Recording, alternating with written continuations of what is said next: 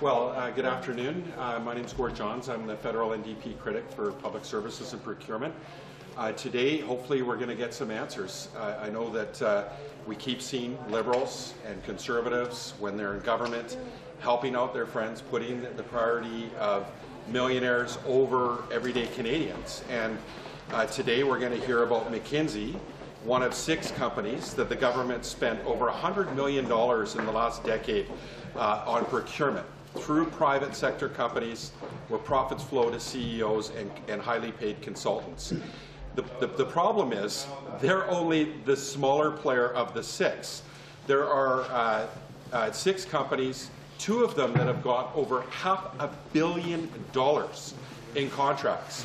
And we need to hear from them all. If we're going to get to the bottom of this and fully understand the scope of the outsourcing from the Liberals and the Tories, then we need to hear from the CEOs and executives from all of them, and we need to broaden the scope of the committee. So today, I'll be moving a motion to expand the scope of this study so we can get to the bottom of this. You know, we see the Conservatives, they're pushing to shame the government. We're actually wanting to get solutions so that this stops. We have an excellent public service here in Canada, and we need to ensure that we understand the full scope of what's going on. So we're going to move to expand the scope of the study to include all 6 companies that have been, basically abusing taxpayers through outsourcing, and we need to get to the bottom of this. So I'm looking forward to today's committee, and I'm looking forward to hearing from Mr. Barton as well, and hopefully he can explain himself and their role in why outsourcing skyrocketed so much. And turn it over to my colleague Alexandre Boulerice so he can relay this in French. Merci beaucoup, Gord. C'est une réunion importante aujourd'hui. On est tous au courant du scandale, des millions, des dizaines de millions de dollars qui ont été donnés à la firme McKinsey, qui ressemble beaucoup à une privatisation de nos services publics et aussi à une espèce de mépris envers les compétences et l'expertise de la fonction publique. Ça coûte énormément cher aux Québécois et aux Canadiens, mais ce qu'on constate, c'est peut-être juste la pointe de l'iceberg. Parce que McKinsey fait partie d'une des 6 entreprises qui reçoivent comme ça, des firmes conseils qui reçoivent des millions de dollars, des centaines de millions de dollars du gouvernement libéral. Et mon collègue Gord Johns va déposer aujourd'hui une motion pour demander qu'on puisse élargir puis étendre le mandat de cette étude-là à ces compagnies-là, aux 5 autres grandes compagnies qui reçoivent des contrats comme ça de la part du gouvernement libéral. On pense évidemment à des firmes comme Deloitte, comme KPMG, puis on va être sûr aussi qu'on est capable de retourner dans le passé avec des gouvernements conservateurs pour faire toute la lumière, pour avoir des réponses sur pourquoi on a donné ces mandats-là et ces contrats-là à McKinsey, mais également à toutes ces grandes firmes conseils qui reçoivent beaucoup de contrats, beaucoup d'argent de la part du gouvernement libéral. Est-ce que ça vous apparaît clair qu'il y a un lien entre l'attribution de contrats à McKinsey et l'amitié de M. Trudeau et M. Barton? Selon vous, est-ce que ça paraît clair, ça? Il n'y a pas de fumée sans feu. Les libéraux ont un historique très lourd de copinage puis de donner des cadeaux aux copains puis aux amis. Ça ressemble énormément à ça. Mais ce qu'on veut être capable, là, ce que mon collègue Gord Johns va faire aujourd'hui aussi, c'est qu'on puisse éventuellement poser des questions aux autres compagnies aussi, qui reçoivent d'énormes contrats de la part du gouvernement libéral. Pour vous, le problème il est plus large que ça. Vous ne voulez pas vous concentrer sur les conservateurs, juste sur M. Barton? Je pense que les conservateurs ont intérêt qu'on n'élargisse pas. On va voir comment ils vont réagir en comité aujourd'hui. Ils ont aussi leurs amis, à qui ils ont donné beaucoup de contrats dans les dernières années quand ils étaient au pouvoir, quand ils étaient au gouvernement. Nous, on veut faire la lumière sur tous ces contrats-là, que ce soit des amis libéraux ou des amis conservateurs. Est-ce que McKinsey, c'est l'arbre qui cache la forêt? Diluer le mandat du comité. McKinsey, c'est l'arbre qui cache la forêt? C'est peut-être juste le début de scandales beaucoup plus grands à McKinsey, mais peut-être qu'il y a d'autres scandales qui touchent d'autres entreprises de firmes conseils. C'est ce qu'on veut savoir. C'est pour ça qu'on veut avoir des réponses à toutes les questions pour toutes les firmes.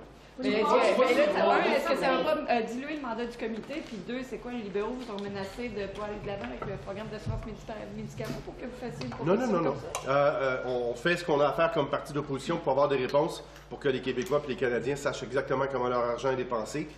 Puis je pense que pour nous, ce n'est pas une question de diluer. Au contraire, c'est d'avoir une vue d'ensemble sur tous les problèmes qui sont reliés avec ces contrats et ces privatisations.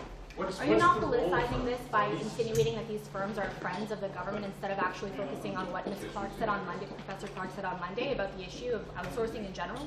Well, Ms. Clark was very clear that McKinsey's a small player and that the scope of the study needs to be expanded if we're truly going to get to the bottom of this. When we hear that Deloitte has had over $500 million in outsourcing, when we hear PricewaterhouseCoopers, same thing, over $500 million, KPMG, Ernst Young, Accenture, all over $100 million in the last decade. In fact, Deloitte had $28 million in contracts under the Conservatives in 2011, not far off of the $32 million that McKinsey had last year. The Conservatives, they only want to talk about ways to smear the government. They don't want to solve this. This is about smearing the government. It's about politics. We want to get to the bottom of this. We want to stop the outsourcing and the financiering and the profiteering off of Canadians that right now are struggling to make ends meet, and they hear of expensive consultants making $1,000, $1,500 a day, and CEOs that are making millions of dollars. This is not acceptable. We have one of the best public services in the world, and Canadians deserve better, and they deserve answers. And that's what we're going to be pushing for, is to get to the bottom of this. What questions do you have for Mr. Barton today? Well, right now for Mr. Barton, I'd like to understand his role in certainly in the toxic drug crisis and McKinsey's role in that. But also, we need to hear from Mr. Barton about this process, about how their role in terms of their connection to government is. We know the Conservatives, they're going after McKinsey, they've singled them out, they're the bottom player in this. But the truth is, we know that Pierre Poilievre has all of these big companies on speed dial. These are friends of the Conservatives. And we need answers. We need to stop the political games.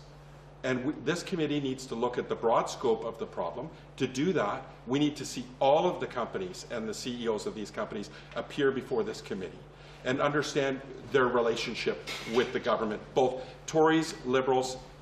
Tories, Liberals, same old story. Do you see any role for consultant firms for government contracts? Do you see any type of useful role? Absolutely, but when you see, Deloitte, for example, go from $28 million a year in outsourcing to $173 million last year, this we need to hear the answers on. Canadians deserve answers.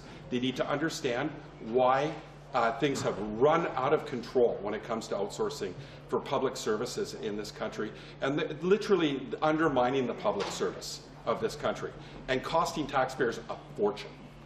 It's time they get answers. We'll be pushing for that. As New Democrats, that's what we want. We want to find a solution to this instead of playing political games. Thank you. Yes.